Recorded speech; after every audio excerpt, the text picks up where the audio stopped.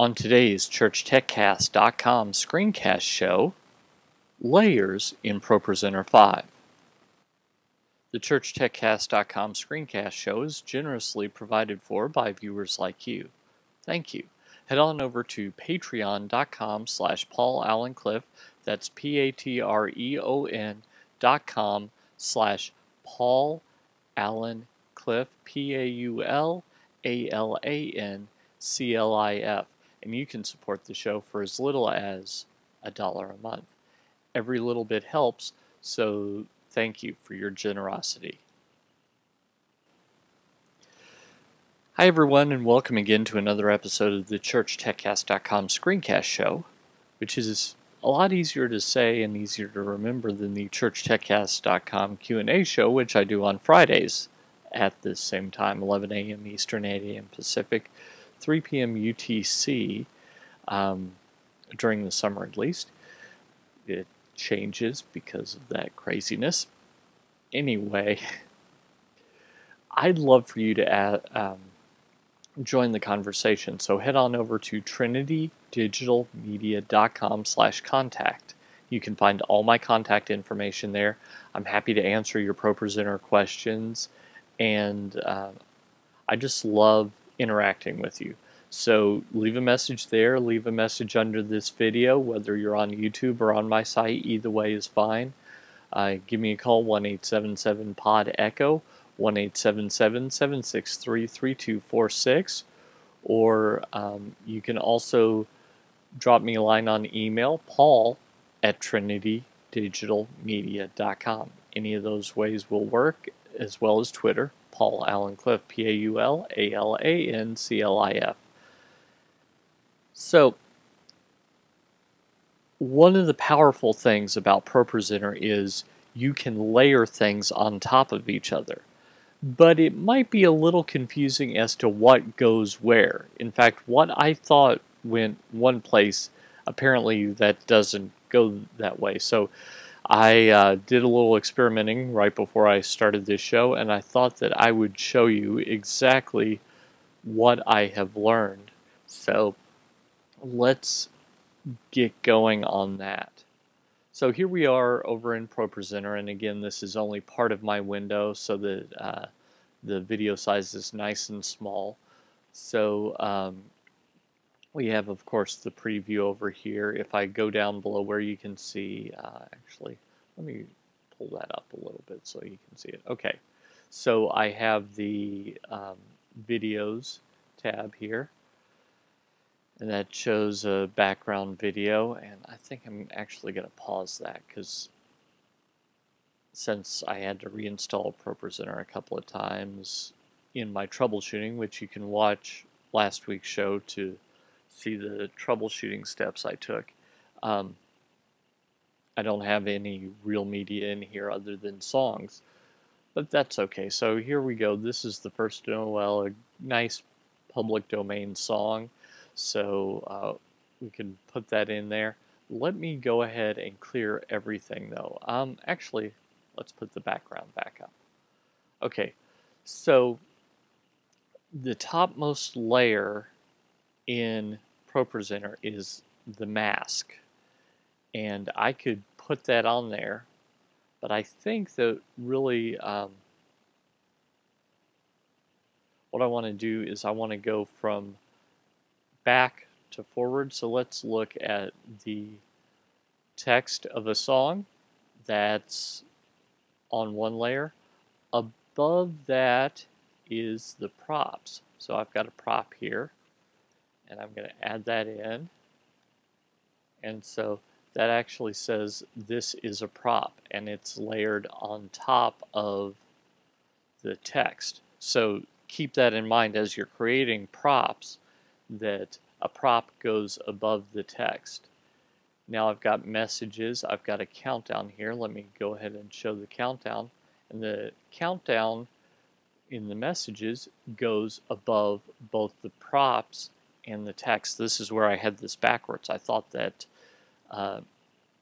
here, let's remove that so that it's more clear. See that the countdown here is above the prop layer. So That's very important to know as you're formatting your slides, that if you think that a prop will take over the entire screen and you have a countdown running, won't so much do that. But if you want to cover up both of those things, you can cover them all up with a mask. See how that did it? So the topmost layer of the ones that I've shown you is the mask. Here, I'm going to clear the mask, followed by the message. Here, let me pull this back over. I had it over on the other side, and I'm going to hide this message. And then the prop, again, to show you that the prop is on top of the lyrics. So now I'm going to go and I'm going to clear the prop, and then we have lyrics, and then we have the background. So you really have some thinking to do when it comes to doing this. By the way, I don't have a video on masks yet.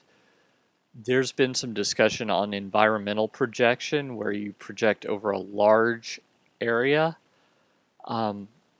ProPresenter makes that something that you can actually accomplish by the use of these masks. So imagine that instead of just a blank rectangle right here, because black is what isn't projected, although technically on an LCD projector it would be projecting like a navy blue, a very dark blue, because it doesn't necessarily cover that up, unlike a DLP projector, an LED panel, or an LED backlit display. It just tries to change the LCD to the darkest color it can, which turns out to be a navy blue. But anyway, all that to say, so you have this blank area. So imagine that in your sanctuary, that is a window. Instead of projecting onto the window, you just cut that out. And when you cut that out, the projector does not project there. Everything else stays the same. So that's why you would use masks. And let me clear that mask. So you've got all these different layers, but you've got to think in layers when you're in ProPresenter. The foreground here can change at any time without the background changing. Okay. I also have the ability in ProPresenter that I can here, if I go to edit slide, I could put a video on top of the other things here. So here, let's see if I can find a video. Maybe I've got one in movies.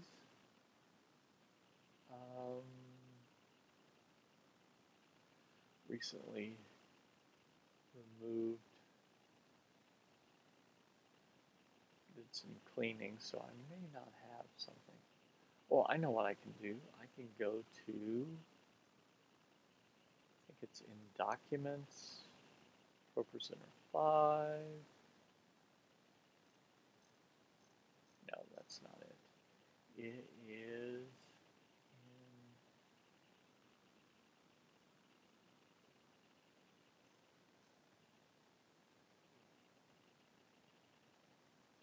okay, yeah, let's just put a picture there. So instead of a movie, I'm going to put in a picture.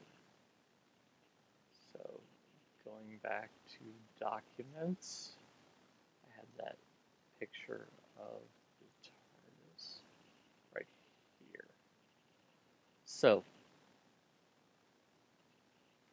basically I can put this picture, and let's actually make that smaller because I don't want it to. Let me undo that.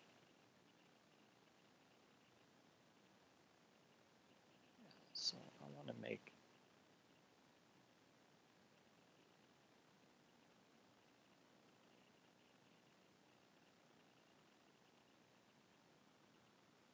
make this smaller.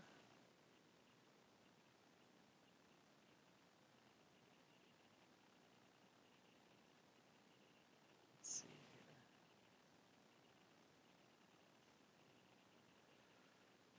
here. Right here. Okay. So what you can't see here, let me pull this over, is that here I have two layers. I have the text layer and I have the picture layer. Well, I can put this picture on top of the text because this is looking down from the top to bottom.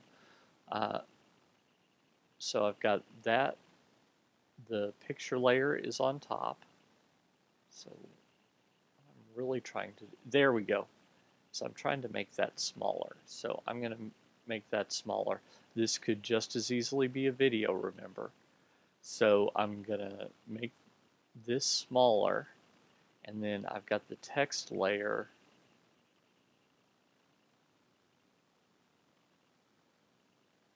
underneath. So if I go to the text layer and I type something,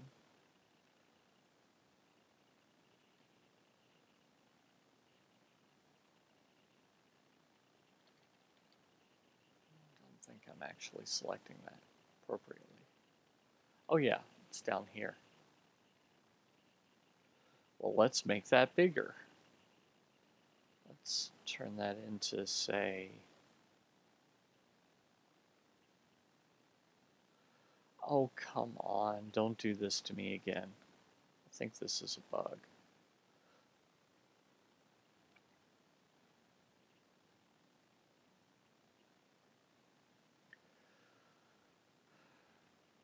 Okay, so if I were to put that there, notice that these change. Let me go back into edit this.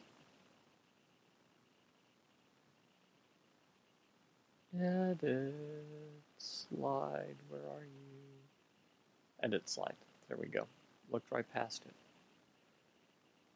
So if I select the text layer here, and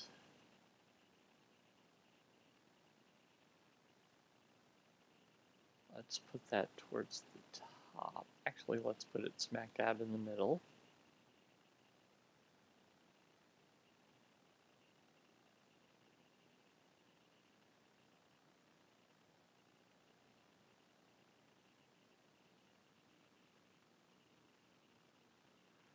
Make sure that it's white.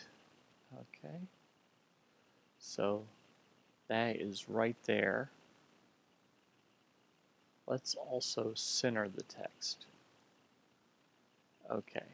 So right now during editing,